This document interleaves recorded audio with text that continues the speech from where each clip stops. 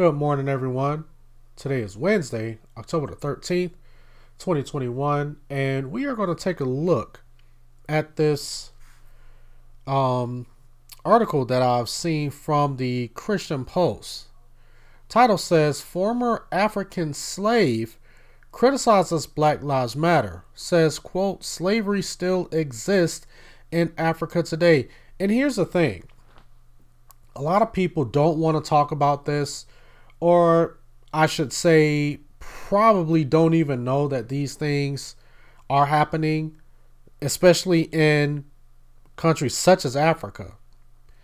And nobody's really expounding upon this, but it's just so funny how this whole Black Lives Matter thing turns into a real big deal, but no one wants to talk about the current slavery that is actually happening today in 2021 in a lot of these African countries.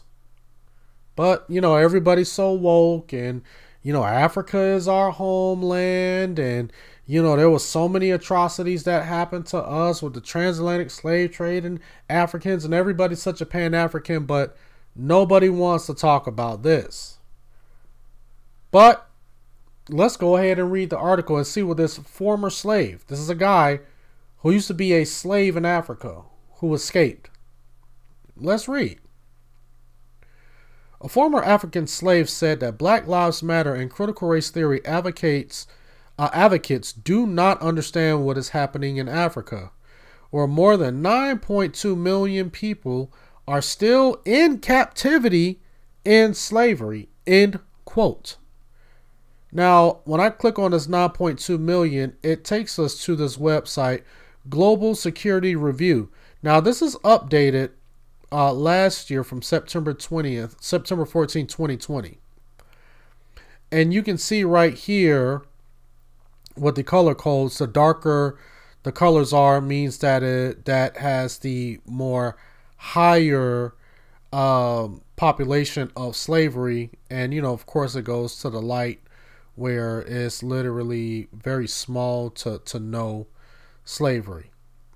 And we can see in Africa, there's still a lot of slavery going on in Africa today, right? And we look at right here in Mauritania is some of the highest, and the Central African Republic. Now, the Central African Republic has 22.3 million people that are enslaved. Well, is that right? Or is that percent? Because it almost looks like it's... No, it can't be. Well, I don't know. It could be.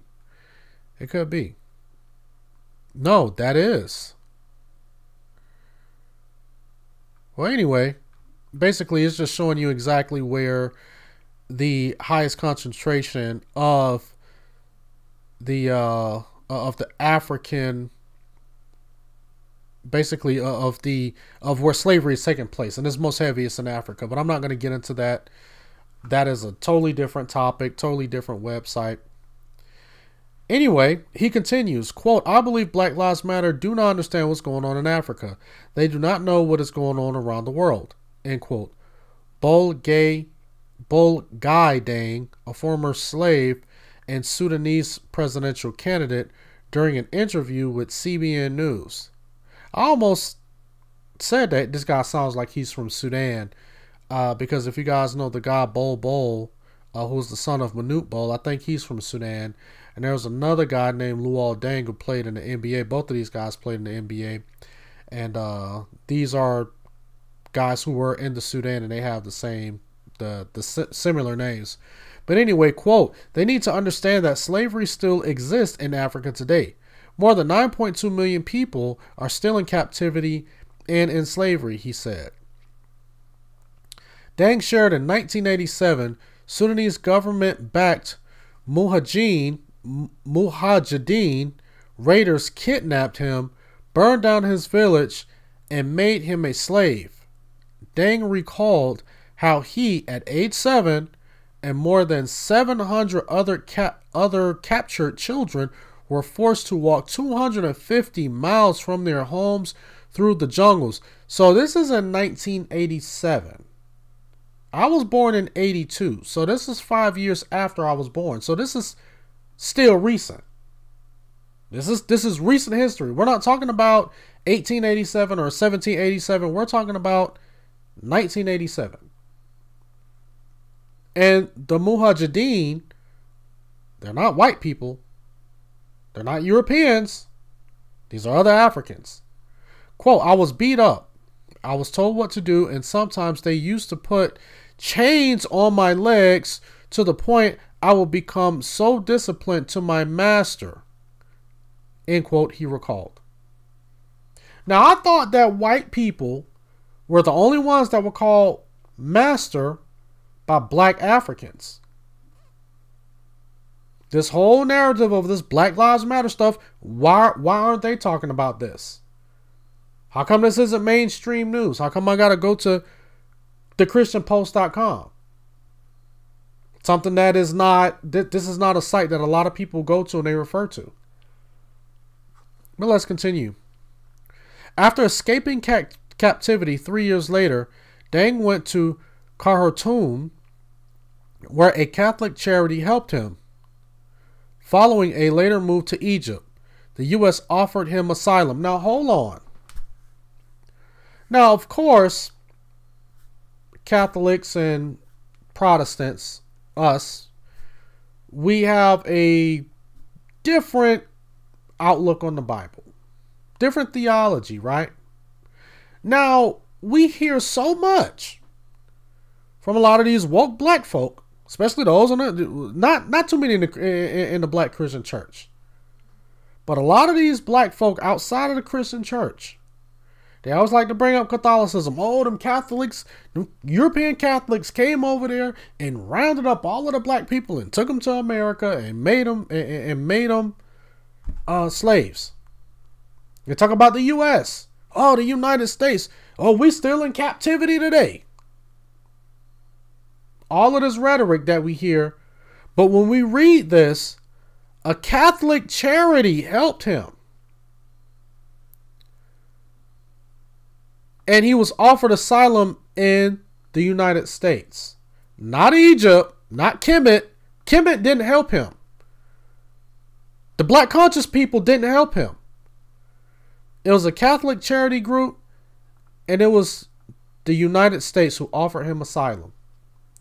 But the United States is keeping black people in captivity, especially according to people like the Hebrew Israelites and these folks from the woke church.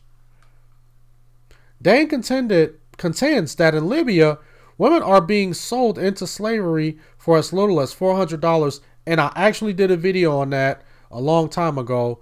I think I'm going to link that to one of the end videos at the end of this video. So those recommended videos at the end of this, you guys go and check it out. And I did that video maybe about 4 or 5 years ago. Quote, a woman is being sold for $400 in a market in Libya right now, end quote, he said. He argued that Black Lives Matter activists, quote, need to listen to people with my background, end quote. And this is what I've been saying. A lot of these folks who was touting this, they don't talk to these people who have actually gone through real slavery and real oppression. It is a false narrative that is being pushed. And this is why I hate when you got these black folk, black woke church folk trying to fall into this narrative that the media tells them to fall into, instead of actually doing the groundwork and talking to people who's actually going through this stuff today, real captivity. In the U.S., there has been much debate nationally and locally on critical race theory, a theory embraced by so many social justice advocates and opposed by those who feel like it exaggerates the state of race relations in America today, which it does. Encyclopedia Britannica defines critical race theory, which is tied to the Marxist discipline of critical theory, as an, quote, intellectual and social movement and loosely organized framework of legal analysis based on the premise that race is not a natural, biologically grounded feature of physical distinct subgroups of human beings, but a socially constructed culturally invented category that is used to oppress and exploit people of color, end quote. Adherents of the theory believe that, quote, racism is inherent in the law and legal institutions of the United States insofar as they function to create and maintain social, economic, and political inequalities between whites and non-whites, especially African Americans, end quote. Foolishness. Straight foolishness. Critical race theory derives from critical theory, which it derives from Marxism. That's why when a lot of these folks, you calling us cultural Marxists, and I ain't never heard of a cultural Marxist until now. Well, do your research. Nobody's just making up these categories. You guys are basically the ones, the woke church that is, and those who hold to this whole Black Lives Matter crap and critical race theory. You guys are the ones who have, over the years, made all of these terms and defined them. But then when people start to break the stuff down, now all of a sudden you want to change the definition. It's just a bunch of nonsense. And they're basically saying, in this last paragraph that I read, that racism is inherent. Like, they're saying that America was built on racism. That America says, you know what, in order for us to survive, we're going to invent racism. We're going to invent whites are superior than everyone else. And we're going to keep it that way. Not what happened, especially if you read and understand American history. Now, of course, there are a lot of things in this country. America has a lot of blood on its hands. So let's not get that twisted. America has a lot of blood on its hands. But there's a lot of things that America has done that has helped a lot of people, especially this guy who was mentioned in this article who has been a slave. Let's continue. Deng suggested that those who focus on America's past slavery and racism should also look at the opportunities and freedom the country provides in the present. That's exactly what I was just saying. That's what I was just alluding to. Quote, in fact, he said, the United States is the only country in the world that can give the slave freedom to become a congresswoman. This is an African, a person that was in real bondage. Real bondage. I'm not talking about this whole, I get to live in any neighborhood that I want and I'm making, over $100,000 a year and I got a good job and I'm putting my kids through college. But just because I see an interaction between a white cop and a black person on the internet, I'm in bondage. I'm oppressed. No, this is a man who was in real bondage. Stolen away from his family, from folks who look like him in Africa. And he's saying that America is the only place where you can be a slave. You can come here as a slave and end up holding a high power in government. No other country is willing to do that, according to him.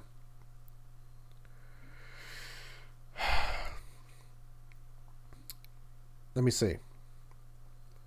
In addition to raising questions about the accuracy of its assessment of the U.S., opponents of critical race theory have alleged that its premises directly contradict the teachings of Christianity. In August, an activist who spent over 2 decades advocating for critical race theory, shared how she grew to believe that its theoretical framework was incompatible with Christian teachings. And it is. It's very incompatible. Very incompatible. It doesn't mix like oil and water.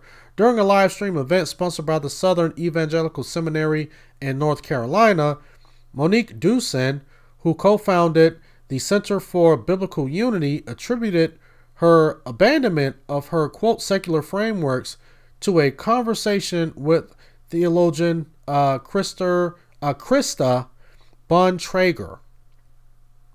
She noted that although the people she knew growing up did not use the term quote, critical race theory, quote, everyone used some of the same terms or some of the same phrases, end quote. So therefore, you're not going to have a bunch of black people running around here talking about I believe in critical race theory. But the ideologies are prevalent in the conversations. That's what a lot of us as black people, honest black people, will tell you. You can sit back and you can say that, oh, I ain't never heard of critical race theory until now. But the tenets of it, the ideologies have always been there within a lot of people.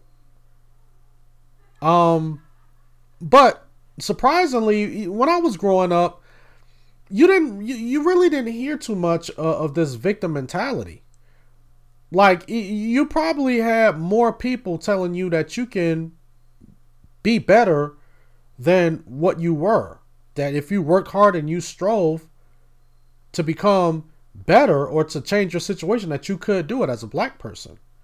But nowadays, I mean, it seems like that people who've already made it or who is able to take care of their families and they make pretty good money, it's almost like they're telling you that well, you can't advance. But the whole time that they're advancing, they're getting more followers and making more money on social media, but then they want to tell you that you can't do it. They want to tell you that America is inherently racist, so therefore don't even try to do anything because America is not going to let you do it. But let me go ahead and finish this up. They sympathize with the allegations that racism was pervasive, that whites do not change their views on a race-related issue until it directly benefits them, and that, quote, white privilege, end quote, informs every aspect of American society. Dewson encouraged her audience to urge those who subscribe to critical race theory, especially any Christian friends sympathetic to the worldview, to quote, to truly get into the word of God to understand what it truly means, end quote. Couldn't have said it better myself. And actually, I've said that plenty of times on my channel. Plenty of times. So get into the word of God. Stop focusing on these manufactured, emotion-driven videos and articles and newscasts to make you believe something that isn't true, just so they can play on your emotions. Because we live in a clickbait world right now, where clicks and views are very important, and they add to money. Clicks, views, that generates revenue, money, social media, blue check marks, all of that stuff, influence. And black people sit back and allow the mainstream media to coerce them into believing in some foolishness like critical race theory, to where folks got to come out and come up with this woke church stuff. What are you woke from? If you got the Bible, you've been woke. So what else? So what else outside of the Bible have you awakened from? Tell me that. If the Bible is not the absolute truth, and it is not the supreme standard of being awakened or woke, then what are you looking to outside of the Bible to be even more woke? Like there's another set of truths out there outside of the Bible. That's what people have to ask themselves when they get into these whole movements that's media driven, but that's owned by white people. White people are the ones who own the media.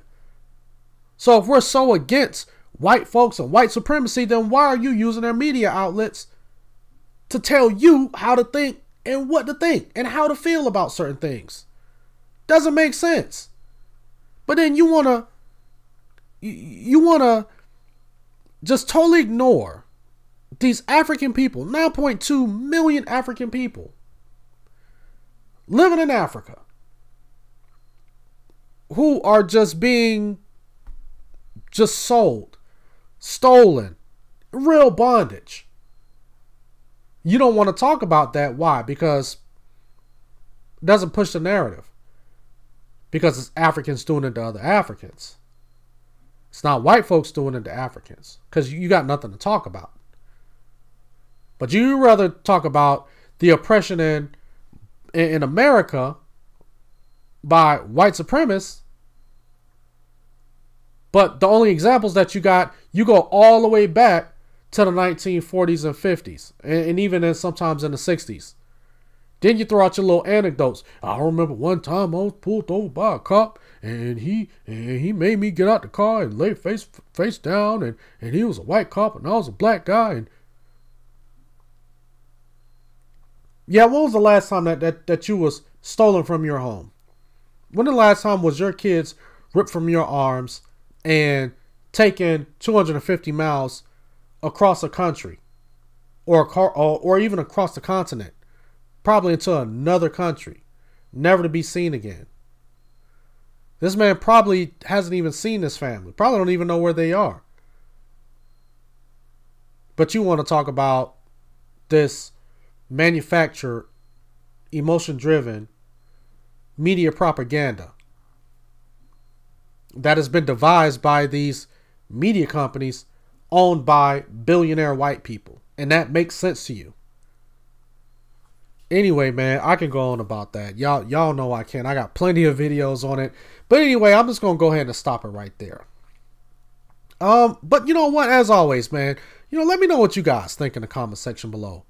Do you believe that slavery still exists in Africa today?